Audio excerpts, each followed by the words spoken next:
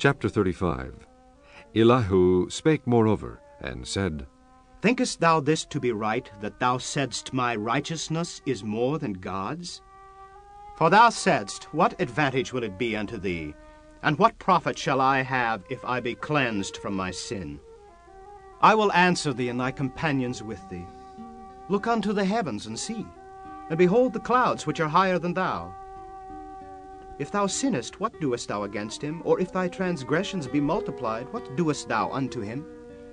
If thou be righteous, what givest thou him? Or what receiveth he of thine hand?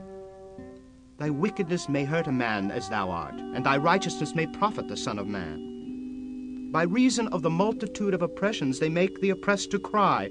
They cry out by reason of the arm of the mighty. But none saith, Where is God my Maker, who giveth songs in the night, who teacheth us more than the beasts of the earth, and maketh us wiser than the fowls of heaven? There they cry, but none giveth answer, because of the pride of evil men. Surely God will not hear vanity, neither will the Almighty regard it. And although thou sayest thou shalt not see him, yet judgment is before him. Therefore trust thou in him. But now, because it is not so, he hath visited in his anger.